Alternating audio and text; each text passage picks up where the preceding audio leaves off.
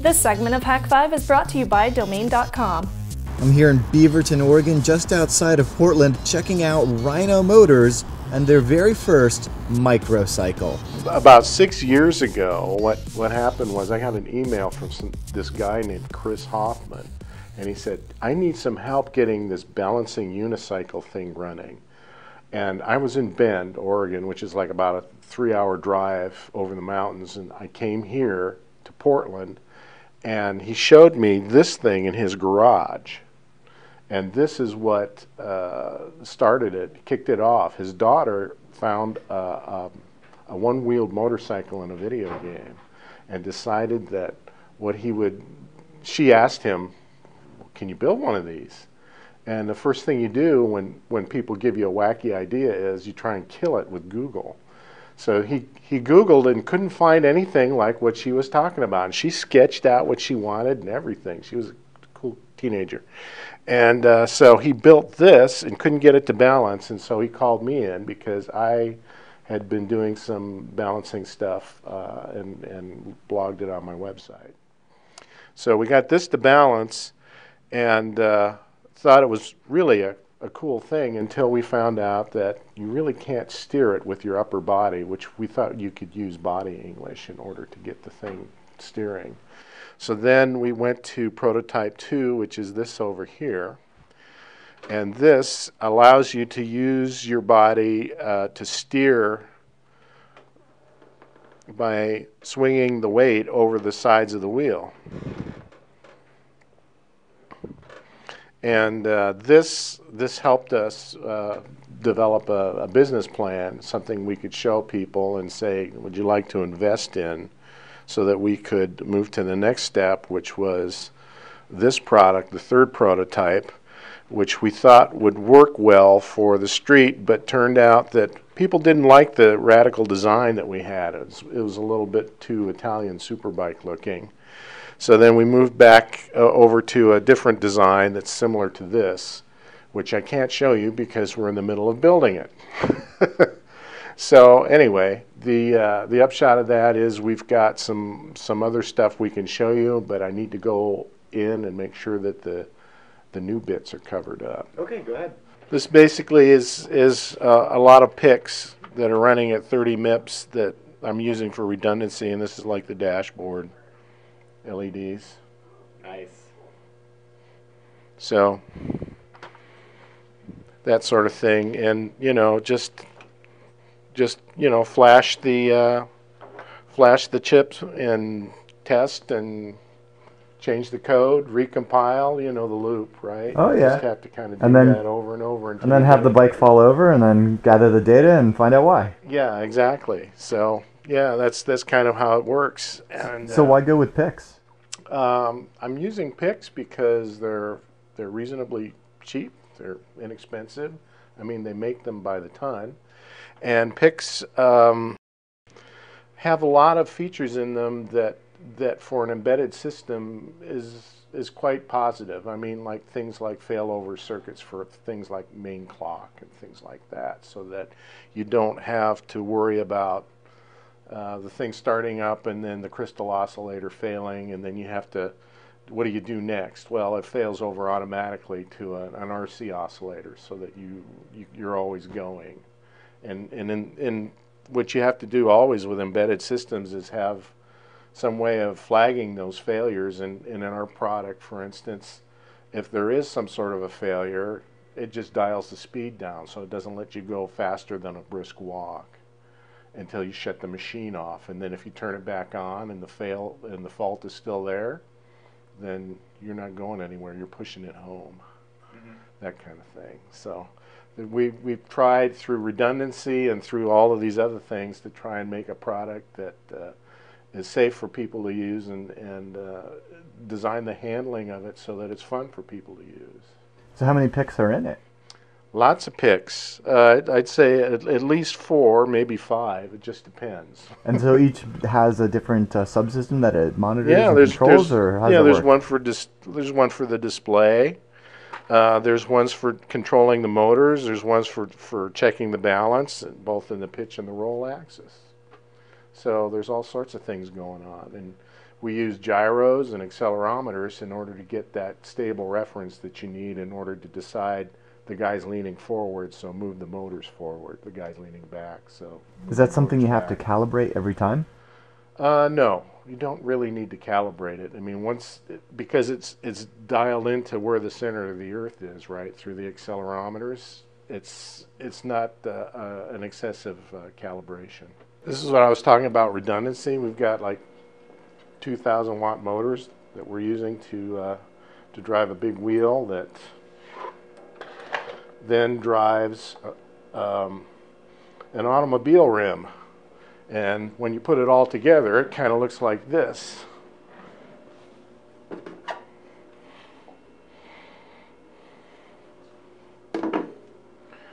And so everything lives inside of the wheel? Everything lives inside of the wheel. The batteries, the electronics, the motors, everything. Except for that little display which sits on the handlebars and a few buttons. And so is everything electric? We started off with lead acid, but they're so heavy that it makes the wheel just really hard to maneuver. So the lithium ions, I think, are maybe about 1/3 of the weight, but they're at least 3 times the cost. And 3 times the complexity when it comes to charging and everything. Yeah, so the chargers are more expensive, the batteries are more expensive, and that's a leading item for anything that uses a lot of power. I mean, if batteries were cheap, everybody'd be driving a Tesla, right? Right. So that's kind of...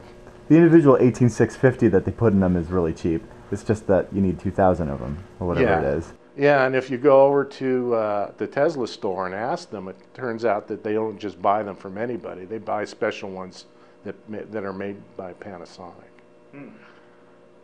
And so what do you guys use? Well, we're going through and evaluating a bunch of battery vendors right now, so I don't have a good answer. Oh, okay. Cool.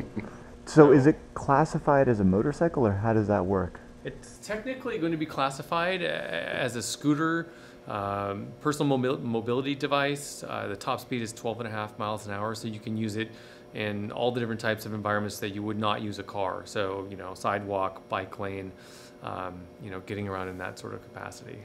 And our goal is to have this as a product that, you know, both consumers will use. It'll be a lot of fun just to get around, but there'll also be some other applications in terms of industrial, also in terms of, you know, manufacturing, security, things along those lines as well. So there'll be multiple channels that we are looking to tap into.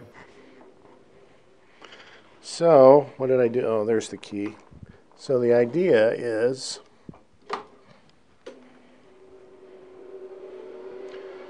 this one's got a big fan in it, so it makes vacuum cleaner noises. So I'm just going to pick this up and lean it forward, and you can see that the wheel moves forward. And if I lean backwards, so that's kind of the idea is when this leans forward, the motor moves a proportional amount to keep you in balance. And essentially, you know, what Tony was just showing, it works just like that when you're riding it too. You just, you know, lean forward a little bit, and again, you just keep going forward. And then, same thing with slowing down and stopping, you lean back.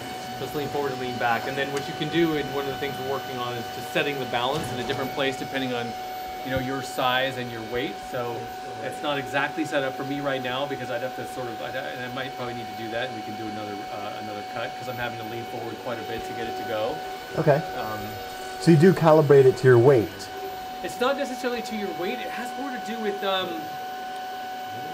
your height and where your body mass is. Oh, where your center is. And also where, yeah, exactly, because it always knows where the center of the Earth is, and so that's where it needs to stay. So you've got to get your body weight over the front to be able to get it to go forward, right?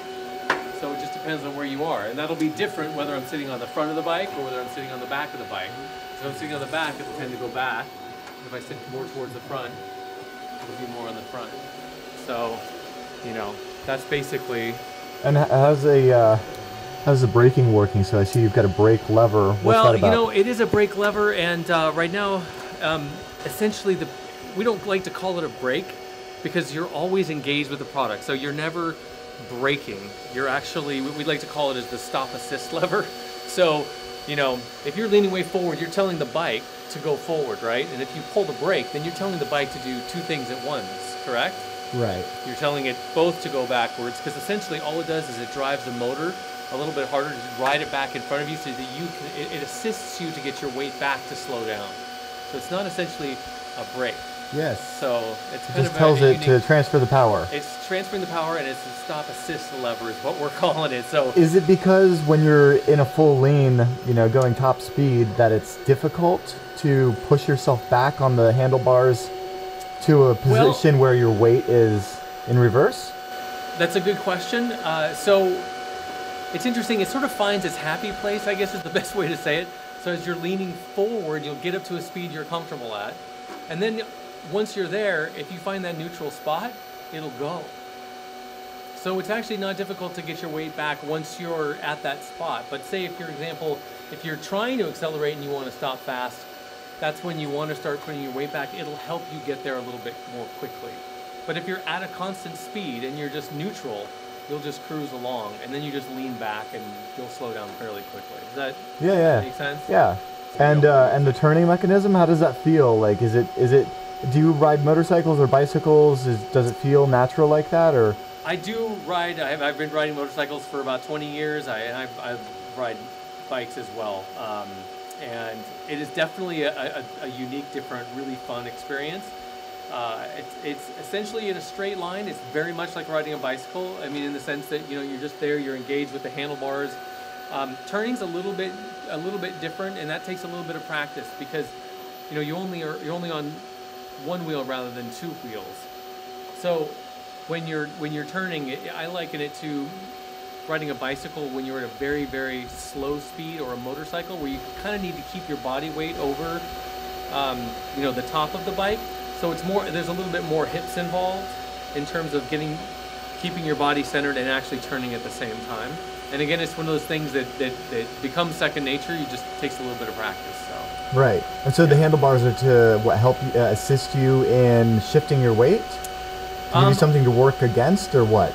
The handlebars is just an idea to bring this, to make it much and feel much more accessible. I mean, when you don't have anything at all in front of you, it feels, it's a true unicycle without anything in front of you. It's a pretty unnerving feeling, and this actually settles people in, and I think it makes this sort of a build a lot more accessible and easier for people to sort of wrap their minds around. Because, I mean, as it is, you know, people, when we take this out, I mean, people are fascinated, you know, by, you know, the fact that, how do you do that? How could you possibly do that? How could that thing work? And but it does.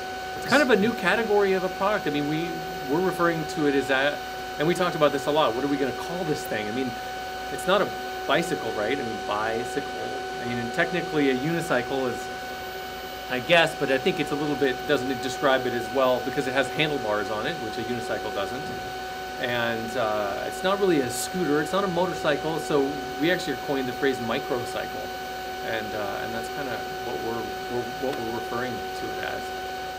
Would you say that the technology, it's not inconceivable that one day that something like this could be on the road? I would say that at this point in this world that nothing is inconceivable. I mean, who at this point in the environment that we live in and the technology and as fast as it's moving would put a limit on anything? Sure. Yeah. Would you ride one on the road? I'd ride this one on the road. I have ridden on the road. You know, would I go 60? Probably not. I'm sure they said the first. I'm in sure my they 20s, said, I might yeah. have. I'm sure they said the same thing the first time a motorcycle went 60 miles an hour. Yeah, and you know, that's today. You know, in 10 years, you know, I might say absolutely, yeah. I'll definitely go 60 on this thing. Sure, just give it an ejection seat and a parachute. Yeah, exactly. So, all it needs is some rockets. Call it a day. Yeah. Here we go. You gonna take it for a spin? Yeah. I haven't ridden that one. It's a little short. Have you ridden the other one? Yeah. Oh, you have? Yeah, I've ridden the other one, but they can put the seat down on the other one. Oh, yeah. Gotcha.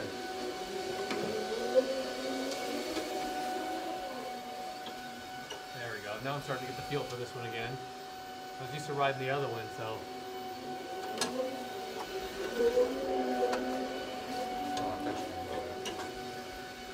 Cool. All right, is that enough? Can you like spin in place, or what kind of turning radius do you get? Well, I mean, you can turn from probably in a 3-foot radius, but that's the other cool thing about it in terms of, you know, being in an environment like a sidewalk or a busy mall or wherever it is you might want to get around is, you know, your entire footprint isn't much larger than if you were just standing. So in terms of getting on a train or maneuvering around people, and then if you just want to turn around or move around, it's the same thing. You know, you can pretty much, you can pivot on a dime, right? So you don't have to take up any space at all. And then you can probably turn between anywhere from a 3-foot radius to a, you know, 20, 30, 40, however long and wide a sweep that you want to take. So.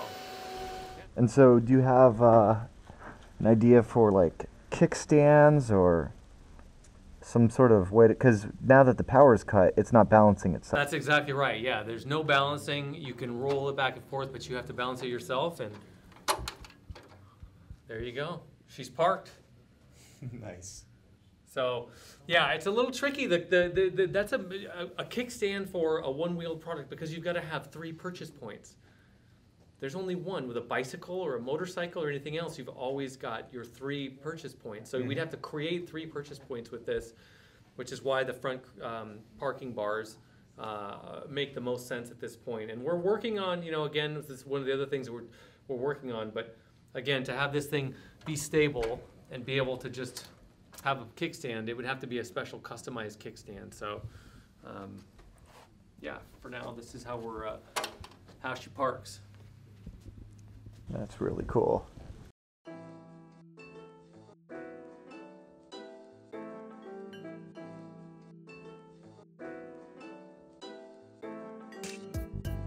I want to take a quick moment to thank our awesome sponsor Domain.com and let you guys know about one of my favorite top-level domains. That's right, it's the .net. This thing is globally known. It's one of the most popular domain names, and it instantly injects credibility into whatever your project may be.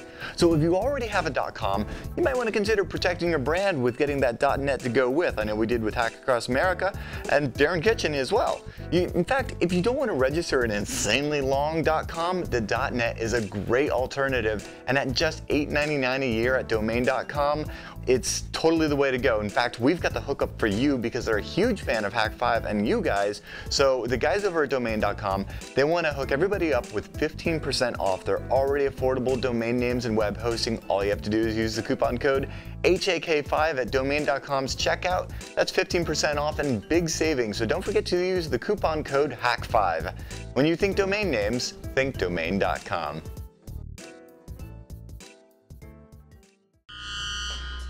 Last week's trivia question was, who originally wrote the code for an egg drop and when did he write that code? Now the answer was Robbie Pointer in December of 1993.